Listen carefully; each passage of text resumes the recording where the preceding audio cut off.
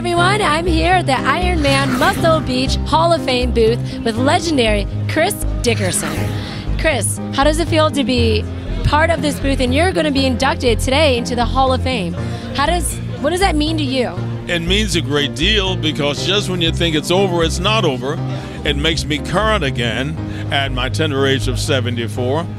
And 74. Look at him. And counting. Thank you very much. But the training, the sweating, the eating, the proper diet, it all attributes to it. And it pays off. A good friend, John Bailey, whom I used to compete with, by the way, he may have, he's modest about it.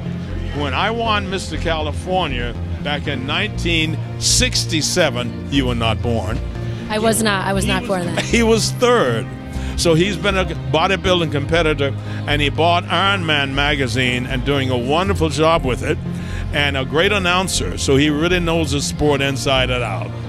He and Joe Wheatley are responsible for my being here.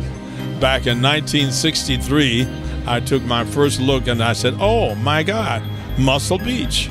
Of course, I was a little younger then, so was the world. But I love being here on this 4th of July, 2014. It's great.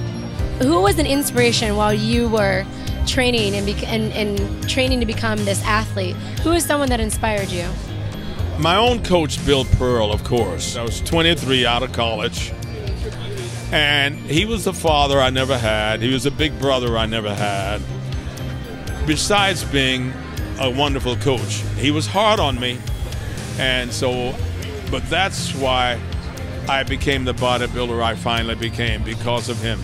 I've met celebrities. Among the top ones was Johnny Carson.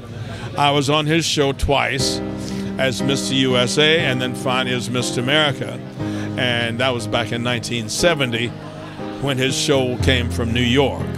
So it's been a wonderful wave. It's been overwhelming for me, and I have to pinch myself at times to say, Chris, you made it.